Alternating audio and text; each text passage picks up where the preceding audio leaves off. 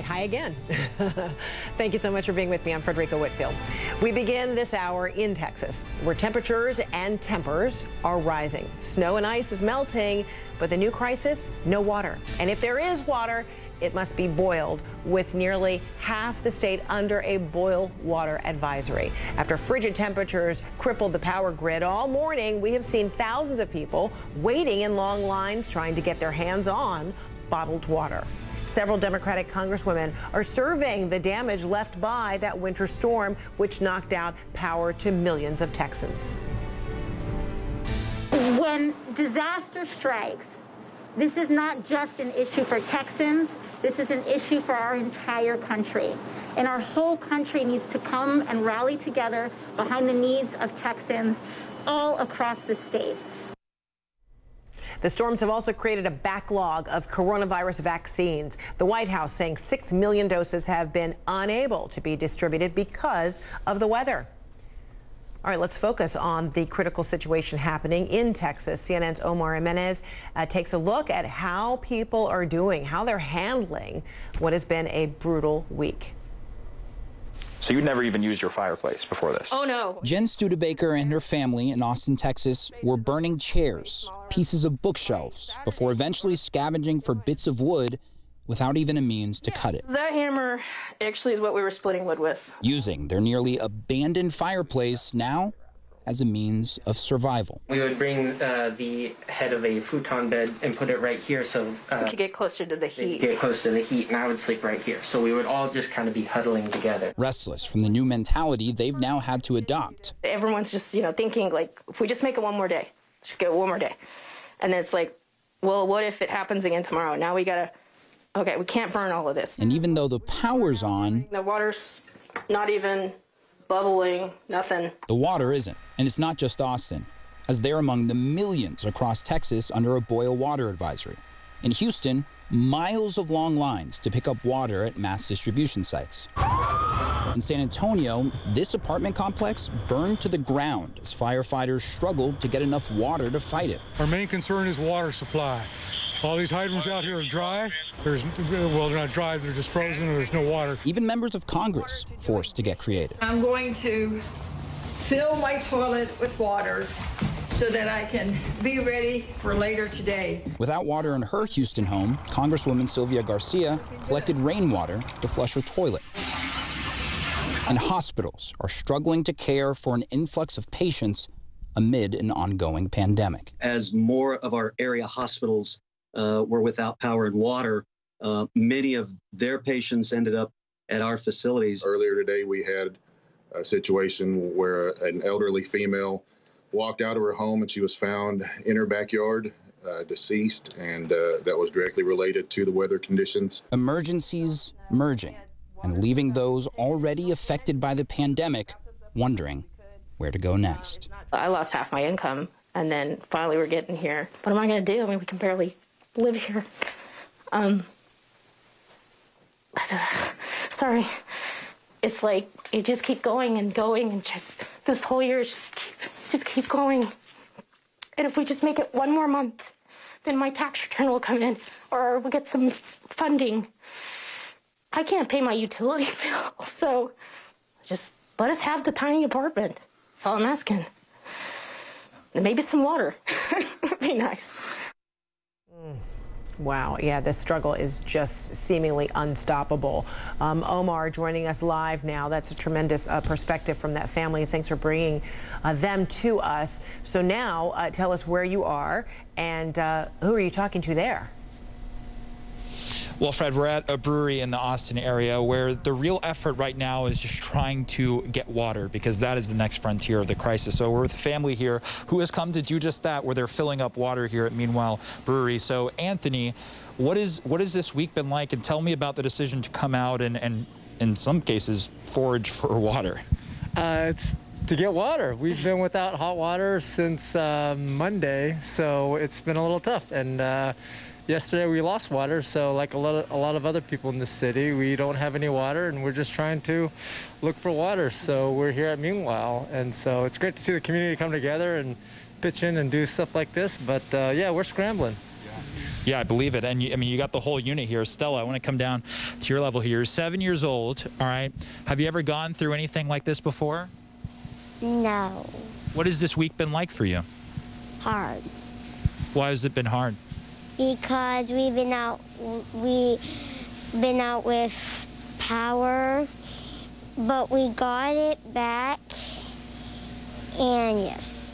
Yeah, it's been a weird week. I like your mask, though. It's a nice koala mask. And Sam, what about for you? You're coming into filling up water here. What's it been like this week for you, just being a part of the unit here? It's been hard because we lost power, and it's been long, and we're trying to get it back.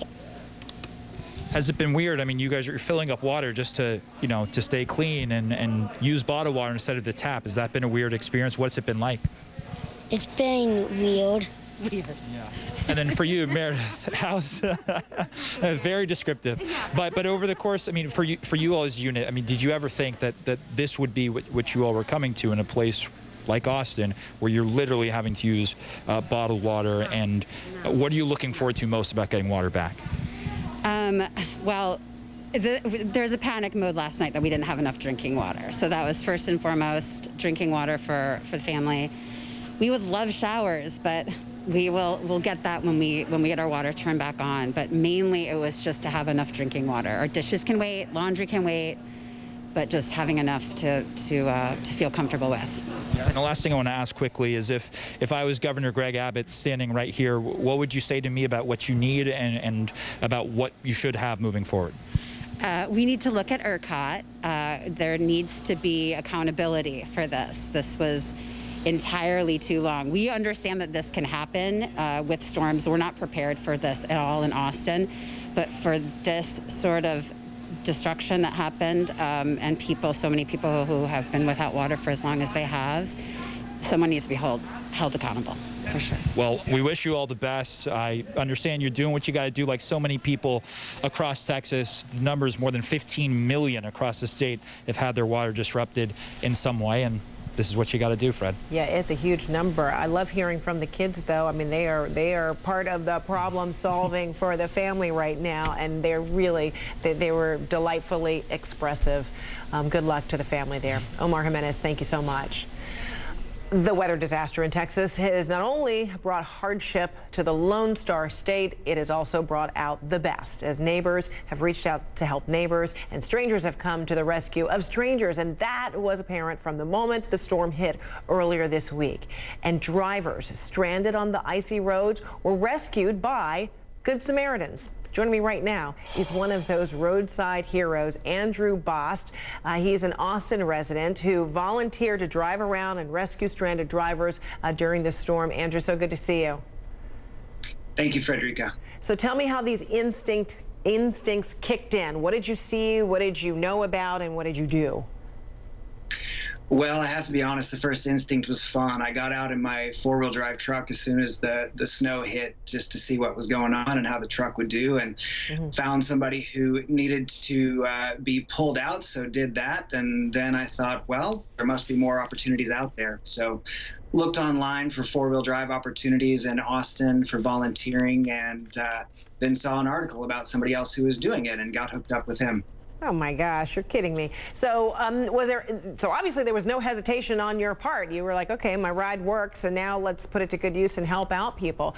Who were you encountering, and what kind of need do you believe you addressed? Well, there were all kinds of needs. I pulled some people out of ditches. I delivered some meals. I delivered some boiled water. I gave a ride to a nurse, to a hospital. I cut some trees out of roads, just whatever I could find that needed to be done. Wow. So what was the reaction when you would arrive and when you kicked into high gear, so to speak? What was the reaction from people? Great reactions. There was a lot of gratitude. It was clear that there just were a lot of people with varying needs. And in Texas, we don't often need four-wheel drive, but this was that rare opportunity when it was absolutely necessary. And so it was good to be able to help people when I had the tool to do it.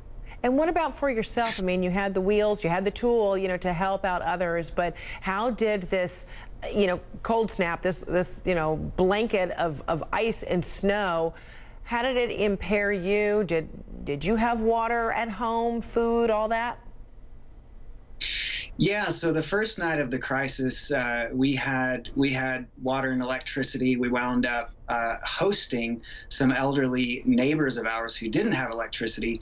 The next night, we had lost power, so those neighbors went back home to their cold apartment, and we went and stayed with some friends. The next night, they had lost electricity, so we went and stayed with some other friends.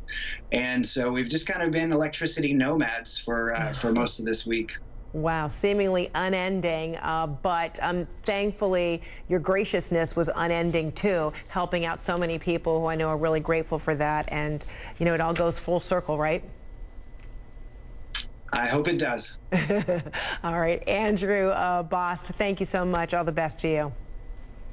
Thank you, Frederica.